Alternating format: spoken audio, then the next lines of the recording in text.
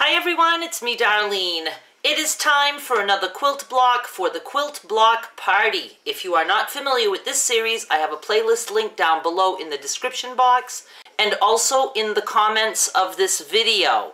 We are making 20 cohesive blocks. We are on block number 17 today. This is foundation quilting, where we sew our pieces onto a foundation. This is not to be confused with the backing. If you use this in a quilt or any kind of quilting project, you may still choose to put batting and then a backing. Make your sandwich with this block as the top slice of bread. I am trying to incorporate this blue gingham in every piece. I missed one, I forgot one, so I will be adding some to it later, but this is all I have for like a decent sized piece. This is folded, so I have to kind of not overuse it, but it does have to go in this piece. I have quite a few pieces where I have used the blue gingham as like framework, so I think I'm going to do that on this one also. I'm thinking I'm going to have some fabric going this way, and a strip going this way, and then in one corner. And then I'm going to do a curvy frame, two of them, to separate those sections. We have two ways we can do those pieces that we're going to lay down. We could build right on the foundation, crazy quilt style, and I'll explain what I mean in a minute. Or we could create a strip set. I think I'm going to do a strip set, but I'm not sure yet. I'm a little confused because I don't really know what my idea is yet. I'm trying hard to come up with one. So let's just get started. Let me pick out some fabrics and I will be right back. Okay, I kind of have my idea. I'm going to take this block and I'm just drawing with a Sharpie permanent marker. This block will never be visible.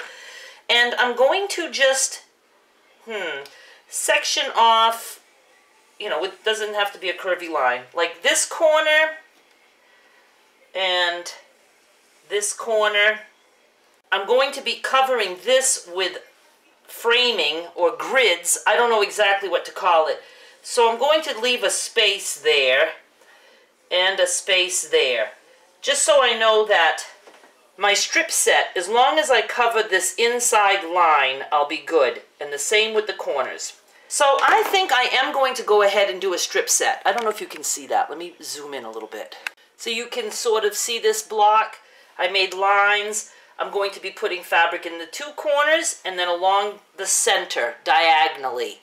Since I'm going to be using the gingham for the framework, I'm not going to bother to put it on the actual block in the strip sets because I'm going to save it as much as I can. I'm going to just pull fabrics that are at least as long as these two lines. And this is. So let me see. Let me pull some more. And at this point, I can decide if I want them kind of narrow or maybe not so narrow. I am going to overlap them to allow for seam allowance. And they can be wonky. Let's go with wonky, okay? So let me do this one kind of on an angle. Is that long enough? It is. Let me do this one on an angle this way. Ooh, let's do a piece of this, like animal skin print, whatever this is. Snake? Alligator? Pink alligator? Doubt it. Now what I was saying is, you could have done this, you know, by doing the actual foundation piecing, like take this to the machine, put it over, and sew, and then open and press. You can do it that way. I'm just choosing to do a strip set. So let me just finish putting some fabrics down, and I'll be right back. You know what? I've decided that I'm going to go ahead and sew these four together. I don't want this whole entire center to be loose from the foundation. So I'll show you what I'm going to do. I'm going to sew these four together and lay it down, and then I will finish building on the foundation. It'll be like part strip piecing and part foundation work. I think it'll make more sense to you as I do it. But what I'm going to do is I'm going to take these off the foundation and sew them together. And then I'll be using that as like my starting piece for the quilt block. So let's just lift these off and keep them in order. And now I'm just going to sew them together. So I'm going to sew this one to this one. And I'm just going to wait until the end to press them all open. Now I'm going to sew this one to this one.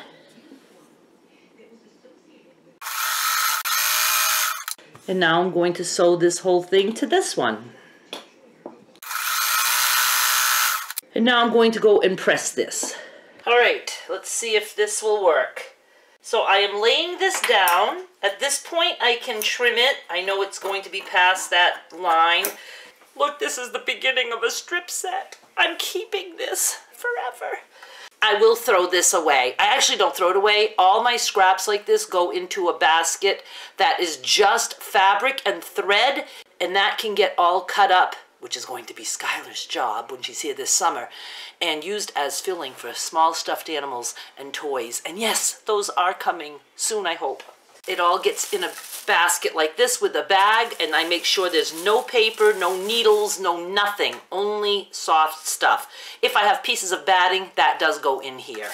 This is just like our regular blocks. We're just using this as our center. And now we're going to just start doing our regular foundation piecing, and it will hold that down. Had we done the whole entire diagonal like this, it would have all been loose. We could have gone in and stitched and done some quilting. That would have been great. But I'm not quilting these, so we're doing it this way. Let's put a piece of this in here. So this is going to go on this side, and let's do something else for the other side. Okay, we're going to finish this up just by sewing directly to the foundation. So I'm going to put this piece here, and this piece here, and I'm going to sew here and here, and that's going to attach it to the foundation piece. Don't know about you, but I'm having fun. Okay, I want to show you. I got a little too close to the edge. I got carried away with my excitement. So you can see how, look how close I am to the edge. I don't like that because with several washings, that could, you know, it's just too close for my liking. I want it to be safe so we can have years of abuse. So I'm just going to sew again, just a little bit lower than that line. There. Now I feel confident that I have all that fabric captured. And what I do is I start sewing like in between those two lines, and I stop in between those two lines because then it allows me to trim like I need to trim. Now we're going to sew this one. I like to sew with the majority of my fabric to my left, so I'm going to turn it. And now, just like always, I'm going to press this flat to set the seams, and then I will open and press. And at this point, I can do whatever trimming I have to do. This really did save some time by doing a strip set in the center. Do like. Going to put this dark piece on this side, and I'm just going to take the whole thing to the machine, and then I'll trim the shape that I want after. And now we need something on here. I build on both sides at the same time because it saves time from getting up and ironing. So when you work in opposite directions like that, it's pretty cool. And I'm going to do the same here. I'm just going to lay this down and like this. And then I'll trim it after.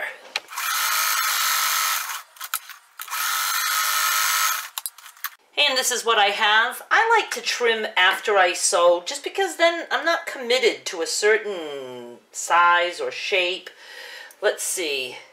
How about we go this way with this one? I kind of like the looks of that. And we'll cut that here. And trim right there. So we'll be able to do one more piece to finish off this end. Now let's look and see what we've got going over here. We'll do just one more in this one too.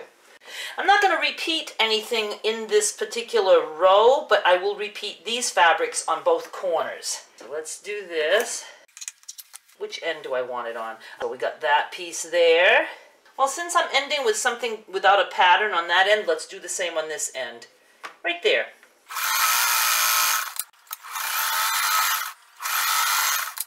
And since we have gone off the edges, I'm just going to turn to trim.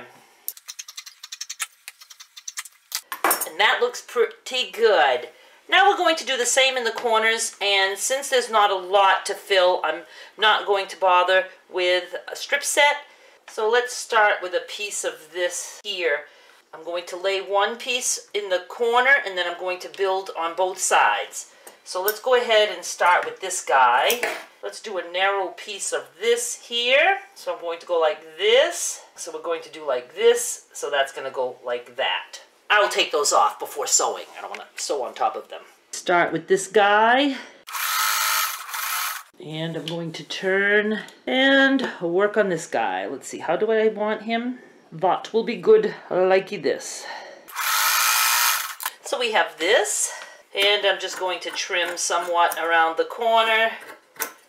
And then I'm going to trim here, just so they're not laying on top of each other, making more bulk. Now if I wanted, I could have been working on both corners at the same time, so there's less back and forth to the sewing machine. That would have been smart of me. But now I'm just going to go ahead and finish up here. We'll do a narrow piece of that, but I'll take it all with me. This one we could finish off, couldn't we? And I think I want this solid pink right there. So that's going to go like that. Going to trim that off, and then I'm just going to trim this here. And that's it for this side. This one I'm going to make this a little bit narrow, and I'm going to put one more piece on this end. So we'll finish it off with something here. So I'm just going to bring this to the machine and finish this one off. And since we're going off the edge on this one, I'm going to flip it to trim. All right, I'm going to turn this, and I'm just going to finish this corner off camera, save myself a little bit of uploading time, and then I will show you what I have, and we'll do the next step. This is what we have. I have not squared it up yet. I like to do that at the end. What we're going to do now is make some curvy pieces to put here and here to separate these rows. We're going to need some handy dandy wax paper, or any paper that you can see through. I'm going to cut my wax paper in half, and that'll give me a piece for each side. You just want to make sure you can cover your whole piece that you want to frame. Now it's up to you how wide or how narrow you want to make this curvy part. But the way I do curves as an applique, very easy. So we're going to just draw the curves that we want on the wax paper. So I'm not going to make like big humps and dips. I'm just going to be curvy, like that, like that. That's a little bit wider than I would like, and not as curvy as I would like on the top part. As a matter of fact, I don't really care for any of this. Let me see if I can do better if I do it again.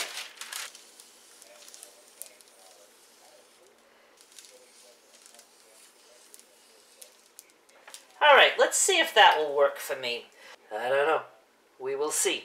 Now what I'm going to do is we have a couple of choices. We can just pin this piece of paper onto your fabric. Now you want your fabric to be doubled. You want right sides facing, because we will be turning this. You can just pin right directly to your fabric and sew on the black line. Or in my case, since I'd like it a little bit more narrow, I could sew just inside the black line. After we sew, we just rip off the wax paper. I think that's the way I'm going to do it. The other option is, if you don't want to rip off the paper and you don't want to be picking out little pieces of wax paper, is you could cut out your pattern, lay your pattern down on your fabric, and trace around it, and then sew on whatever line. But this is light fabric, and I don't want to make a line with my permanent marker. I don't have anything else handy. So I'm just going to do this method. I'm going to lay this down and pin it. I'm pinning in the weirdest way, like in all directions here.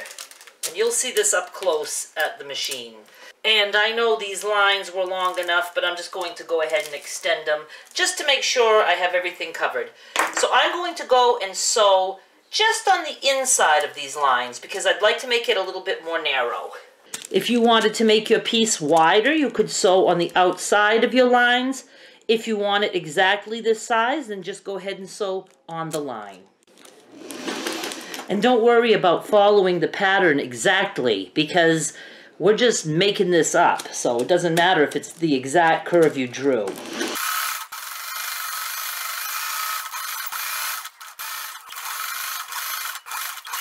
Okay, I didn't bother following that last line because I was going crazy.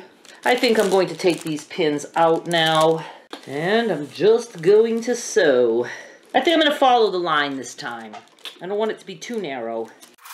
I've discovered I have to have the pins in there. It just will move too much. It's very slippery stuff, this wax paper is. There are definitely easier ways to do this. Like I said, the easiest way would have been to cut the curve out, lay it down, and trace around it with some chalk or whatever. I just like to make things difficult. Okay, let's see if this works better. I ran out of top thread. All right, let's try this again. And I'm out of bobbin thread. Oh my God. Okay, I hate this method. Do not do. I am taking the pins out. I am cutting on this curve. And I'm going to use my handy dandy marker and draw a little bit outside the curve, and I will sew on the inside of the curve. So all the black will be cut out. So let's do this. Just doing a light line to follow. All right, let's rip this off. I'm going to sew on the inside of this curve. I'm amazed that any of you can follow me. Oh, so much easier.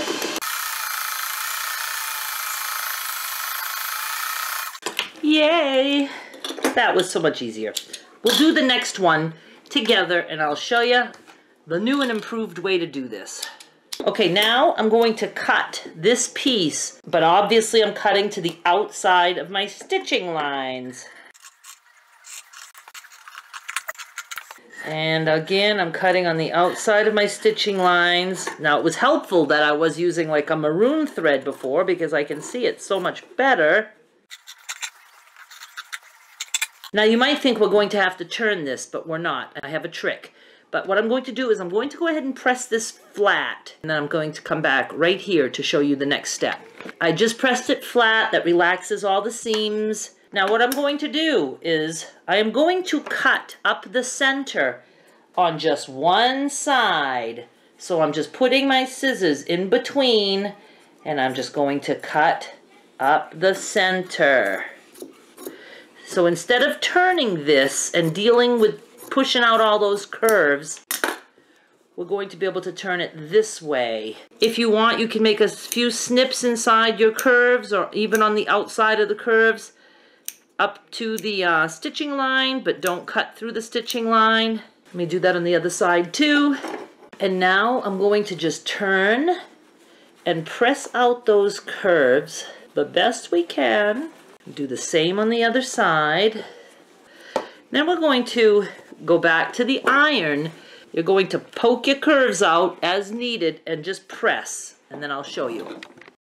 Now some of my curves turned into more like peaks and valleys, but I'm leaving it like that. And this side, ironically, came out more curvy. So I don't know.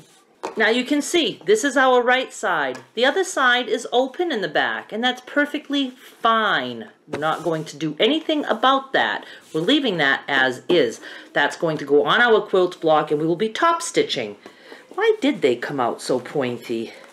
Oh, because see, I could have rounded those a little bit more. But this will be sewn on like this, and it's going to frame our rows. Now, I really would have liked mine to be a little bit more narrow, but I'm okay with it. I could move it up a little bit, and it will be like more narrow here. Hey, for the first time that I do this, I'm going with the flow here.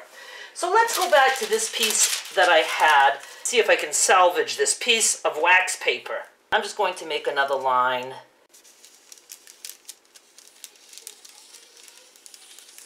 That's the worst crooked line I've ever seen. All right, I'm going to go with this. This time, I am cutting this piece of paper out. All right, I'm going to check and make sure that this will completely cover that space, and it will. Now, I'm going to my piece of fabric. Get out, guys. Look, I have the curve left over from the other one. Why don't I just use that curve? I'm going to do that. So I just need a curve on this side. Well, as far as that goes, I could have used the same pattern, but my other one is all ripped because we sewed on it. Okay, we're learning all kinds of things. Hope you're keeping up with all this. There's going to be a quiz at the end of this video. I'm just going to put this down, and I'm going to draw a curvy line here on this fabric. I don't care about following this exact curve. All I care about is that I have it wide enough. Now this one, we're going to have to just sew kind of along the edge. This one I'll just sew on the inside of the marker.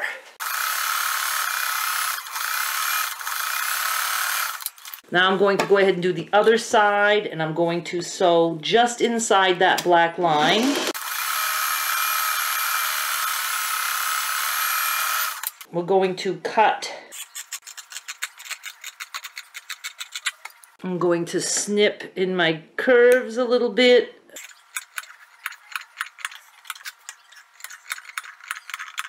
I'm going to go press this flat. I am going to cut up the center.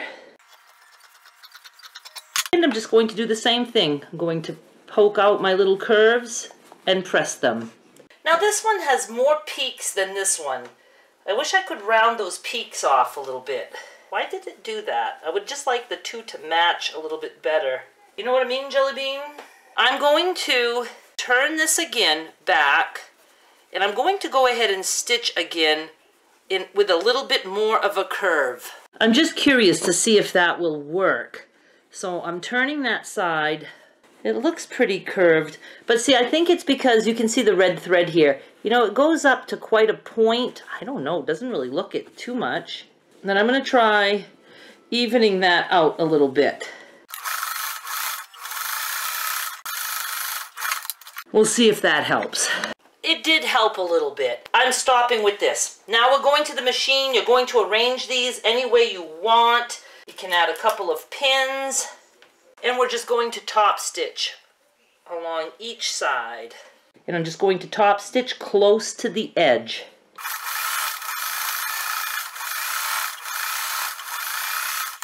Okay, that was super easy.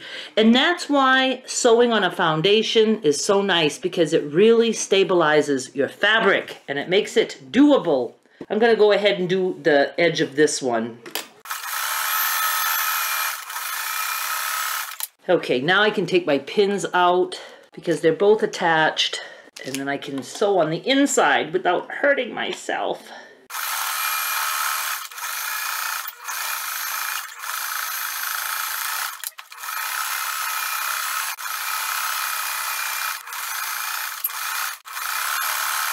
We did it! Let's go square this baby up. I'm just going to trim this to as close to 13 inches square as I can.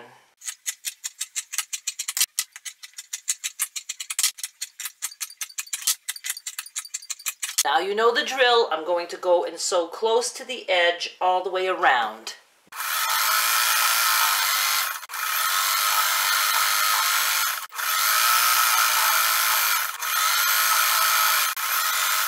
Are we ready? I'm ready. I'm scared. Oh, I love it so much. Look at me. I'm like a child. Whole house is shaking. I love this. Hello, nice little block. This is how I'm imagining it. I don't know why I like things to go in that direction and consider this the top. I absolutely love it. I do want to mention, most tutorials that I watch, the people who are showing you how to do something, they already know how to do it. I don't do it that way because if I take the time to do it first, I probably will never end up showing you how to do it. 2 reasons. 1, I fail at it and then I'll just feel like giving up and certainly won't want to try again. 2, I'll succeed, but then it's like, geez, I've got to do it again, and that just takes up too much time. So this is why with me, it's more like you're just learning along with me. I know I feel bad that I put you guys through steps of, okay, let's sew on the wax paper. Okay, let's not do that. I feel bad that I do that, but I'm hoping that it will help some people to realize that this is how we learn. We talk ourselves through things. We try it. We make changes along the way. That's at least how I do it.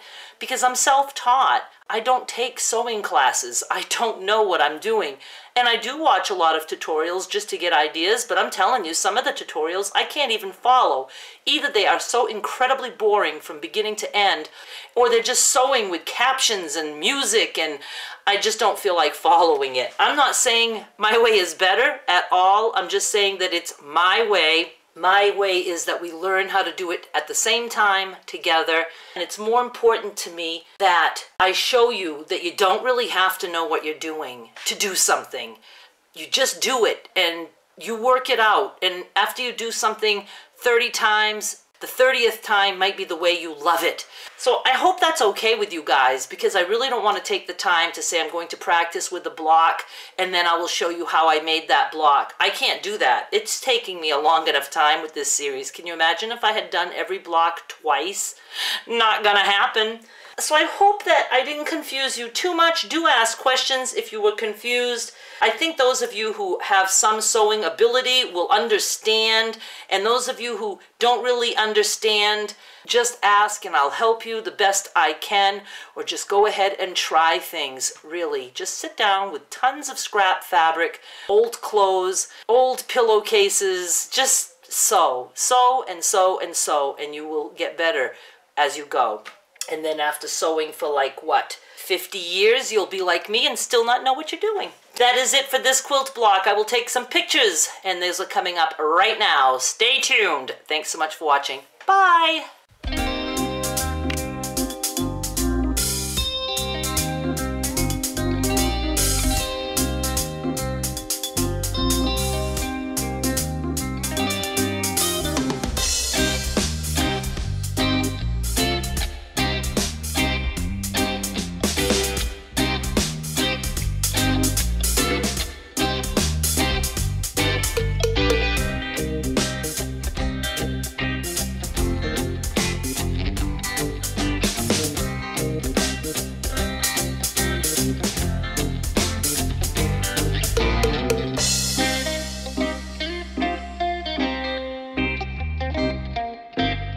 I have the Quilt Block playlist at the top right. Please subscribe if you haven't yet. And I absolutely love it when you guys share my videos. Do love. So please share if you care. Thanks!